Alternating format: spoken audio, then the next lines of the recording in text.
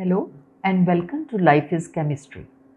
How is life chemistry? What is the connection between the two?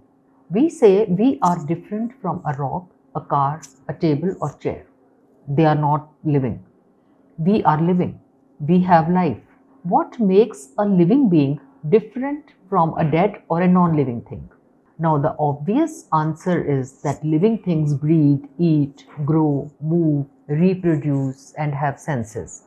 Non-living things cannot do all these things. They don't have senses either.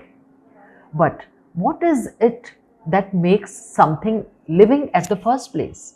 What exactly is happening at the micro level when you do all these activities as a living person?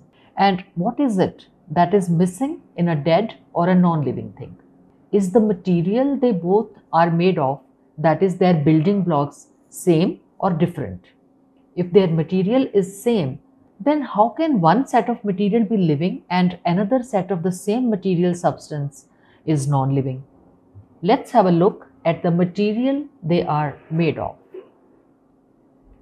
You know, the whole universe is made up of Panchatattva, the 5 elements earth, water, air, fire and ether, which are ultimately forms of matter and energy. Matter is what everything, living or non-living, visible or invisible, is made up of. Now, what is matter made of? Atoms. And atom is the smallest stable bit of matter. Atom is further made up of subatomic particles, protons, neutrons and electrons. In nutshell, you and me, animals, plants, bacteria, rocks, water, soil, air, table, chair, houses, roads are all made up of atoms. Atom is our material substance. The shape, structure, motion and the laws of material substances is physics. That is why we say material things are physical. The universe is physical. Like I say, I was physically present there. What I mean is my body, my matter, my atoms, my material substance was present. Physical comes from physics. Atoms of pure substances occur in nature and we call them chemical elements. You know some of them like hydrogen, oxygen, carbon, nitrogen, phosphorus, calcium, potassium, etc. So, the material substance of everything, including us, is chemical elements. Both are made up of the same set of chemicals. Material same है दोनों का, dead molecules, लेकिन एक में life है और दूसरे में नहीं. तो डिफरेंस क्या है लाइफ एंड नॉन लाइफ में? Chemistry. Don't worry, I am not going to talk about the type of chemistry experiments you did in your school chemistry lab and which probably was the most boring thing to do. We will be talking about the chemistry which is happening inside your body, even right now, and because of which you call yourself a living being. पहले देखते हैं chemistry actually क्या होती है. Basic chemistry happens when matter, that is atoms, interact. Atoms of one chemical element interact with the atoms of same or different element with the involvement of energy, of course, and they are transformed into a new different substance, and we say a chemical reaction has taken place. This is simple chemistry. और atoms interact कैसे करते हैं? They form bonds with each other by sharing their electrons. Like there is an atom of oxygen and 2 atoms of hydrogen come to join it and share their electrons with it. What do we get? Water, a new substance which is neither hydrogen nor oxygen, both gases. It's water, the liquid. Similarly, an atom of carbon, a solid, bonds with 2 atoms of oxygen, a gas, and we get carbon dioxide, again a gas, and completely new substance. This is what chemistry is: transformation of matter. One substance changes to a completely new substance, chemical change. So, atom and electron is physics, but exchange or sharing of electrons between the atoms is chemistry. And this chemistry, when happens inside a living organism, like our own body, we call it biochemistry. Bio means life. Now, is chemistry of non-living things different from the biochemistry happening inside a living being? दोनों ही chemical systems हैं और same chemical elements से बने हैं. Same chemicals हैं जो खुद non living dead molecules हैं, लेकिन आपस में रिएक्ट करते हैं और materials like water, carbon dioxide, salt, sugar, rocks, mountains बनते हैं. और वो ही केमिकल्स हैं जिनसे हम बने हैं. तो क्या ये केमिकल्स हमारी बॉडी में कुछ अलग टाइप की केमिस्ट्री करते हैं? वो ऐसा क्या और कैसे डिफरेंट करते हैं कि लाइफ की कैरेक्टरिस्टिक्स आ जाती हैं? Do they organise themselves in some specific arrangements और unique structures that they become the molecules of life? और उनके पास ऐसी कौन सी एक्स्ट्रा इंफॉर्मेशन या इंस्ट्रक्शंस हैं that they are able to do things differently, और जो एक नॉन लिविंग थिंग के एटम्स या मॉलिक्यूल्स में नहीं है? But there extra ordinary chemistry is the reason there is life. Are walking, talking, breathing, eating, sleeping, thinking, even doing nothing are all series of complex network of fine-tuned biochemical reactions happening non-stop, making and breaking bonds between the atoms of these complex biomolecules of life and producing energy.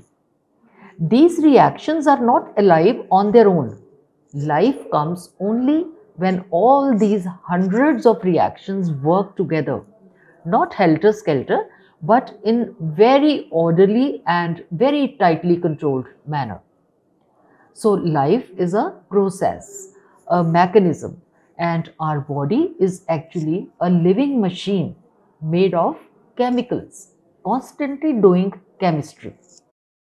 To look at, we look static. Nothing seems to change. At molecular level, we are not at all static. Our matter is continuously changing. There is a regular flow of material and energy. Molecules are being broken down and new molecules being formed. In fact, being a living being itself means to be able to transform matter, and which happens with chemistry. And if these interconnected biochemical reactions continue, we are alive because chemistry is happening. The moment chemistry stops, we are dead. So now we know that atom is our smallest unit, but it is a dead thing. तो हमारा smallest living unit क्या है? That is a cell. We are a collection of cells, trillions of cells, but made up again of the same dead atoms and molecules. But cell is alive. How? These molecules get assembled and organize themselves into very large molecules of complex shapes and sizes, and enclose themselves with a boundary called cell membrane to become a separate chemical system called cell. And it is at this cellular level where the chemistry of life takes place, according to the physical and chemical laws of nature. All our body functions, breathing, reproduction, metabolism, eyesight, smell and taste, learning and emotion, feeling pain and pleasure, they are all life processes, and they actually occur at the molecular level in our cells. So life is chemistry of our molecules happening at the cellular level. Now let's take a look at the molecules of life first, and then we will see how are they organized, starting from electron at one end and a living human being at the other end. The smallest level is atom, like one carbon or one oxygen. Two or more atoms combine to form a molecule, like carbon dioxide, water. And several molecules combine and react with each other to form larger and more complex molecules, and which further join to form still larger and longer chains of molecules with different shapes and sizes. And the most important of these four types of macromolecules. The first one is the proteins, which are long chains of amino acids joined together. And the second type of molecule is nucleic acids called DNA and RNA, which are formed when nucleotides join together.